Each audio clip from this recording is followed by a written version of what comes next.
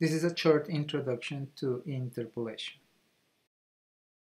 In many situations, we would like to look into tables for the value of variables given some other parameters. In this case, for example, we are looking for the enthalpy of the air at 1100 ranking. And we go to the book and we found and the table for the air.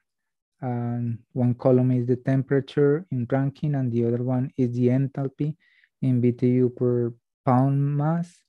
And the value that we want to find is the enthalpy for 1100. But when we look into the table, there is not value for 1100. We have 1080 and 1120. So there is not 1100. So our value should be somewhere in between 260 to 271. That's the enthalpy that we want to find. And in those cases, we have to interpolate. So there is not an analytical relationship in between temperature and enthalpy. And for that reason, we have to find the approximate value by interpolating. So in this slide, so what I have is a Python array. So this is the first column of the temperature. The second column is the enthalpy. You don't have to have the whole values of the table. You just need the two adjacent values. And I'm plotting them. And in this particular case, they are very much a straight line. But in some other cases, they are not. The only thing is that the points on the table are actually the dots that are in the plot, and the lines in between is the approximation, is a linear approximation of the function. We want to find out the value of the enthalpy at 1100. So it's going to be something over there. So in Python, in NumPy, there is a function that is called interp, in which the arguments are first, the value that you want to interpolate, and second is the x-axis, in this case is the temperature, and in the third argument is the y-axis, which is in this case the enthalpy. And I'm just plotting the dot that we found. So h1 is the value that we are looking for, and is 266. So we can see that that's the value. So if you have Python with these few lines, so you don't have to input the whole table, you just have to input the two adjacent values for t and for h. It will do the interpolation. Next, I will present how we do this by hand and where this equation came from. Let's have a look to the procedure to interpolate a value in the table. So let's remember that we are interested to find the enthalpy at a temperature of 1100. Okay, so we want to know that.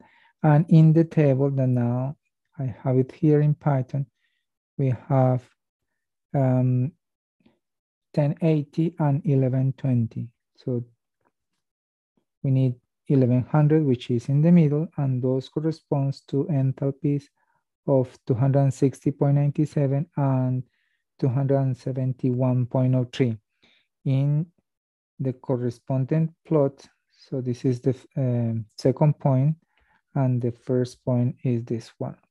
And so let me put the corresponding values in the axis. And for simplicity, I'm going to call them x1, x2, y1, y2. So this is going to be x1, y1, and this is x2, y2. So x1 is this point over here, is 1080. X2 is 1120. Y1 is 260.97. Y2 is 271.03. So what we need to find is the equation of this straight line and then evaluate the value at 1100. So this is our point of interest. We want to know what is that value of the function. And I'm going to call this one x point, and the unknown is going to be y. So this is the point 1, point 2. So what we know is that the equation of the line is given by the slope. So we can compute the slope, and the slope is this distance divided by this distance. The slope in this case, m, is equal to y2 minus y1 divided by x2 minus x1. So this is y2 minus y1 divided x2 minus x1. So that's this distance. But we also know that because this point is along the same straight line, so this section is going to have the same slope. So the slope corresponding will be to this distance divided by this distance. So that distance over there is y minus y1, and this distance over there is x minus x1. So the slope in this case is also equal to y minus y1 divided by x minus x1. So in this equation, the only unknown is y. So the only unknown is this value. All the other values are known. So we can solve for y.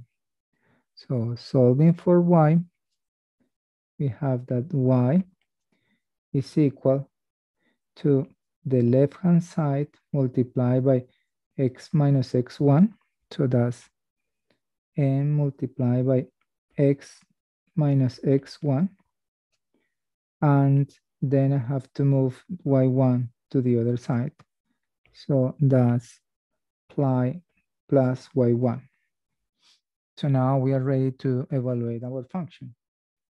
So first of all, from this, we can compute the slope.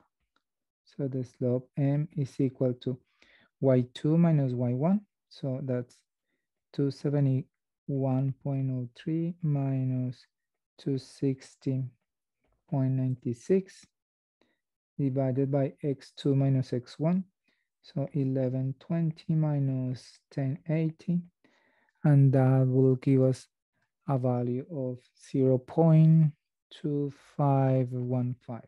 So our equation, y is equal to the slope, in this case 0.2515, multiplied by x, and x is the value that we want to interpolate, which is 1100 minus x1, and x1 is 1080, plus y1, which is 260.96.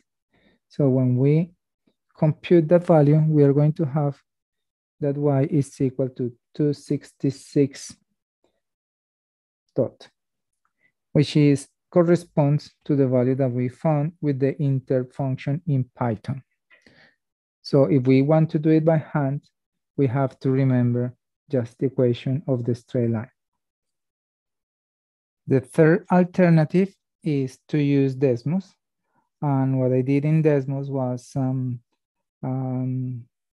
a little table here, in which you input the value. So you can interactively put the values of the table. You only need the 2 points of the table, the one before and the one after.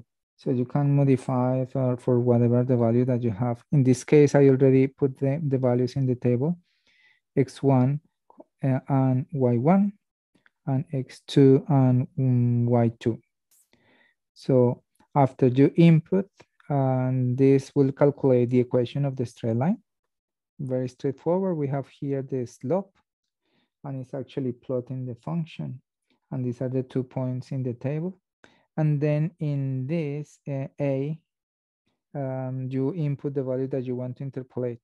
So in this case, it's already 1100. And the result m multiplied by a plus b, and the value is 266. So 266 is the interpolation value. If you by any chance swap the columns, instead of x, put the y, and instead of y, the x, you can find the inverse relationship here at the in the last row, and that will give you the interpolation in that case. So I will put the link to this Desmos, and you can find it online. That's the third alternative to do interpolation, and probably the most accessible for you at the moment, if you don't know Python.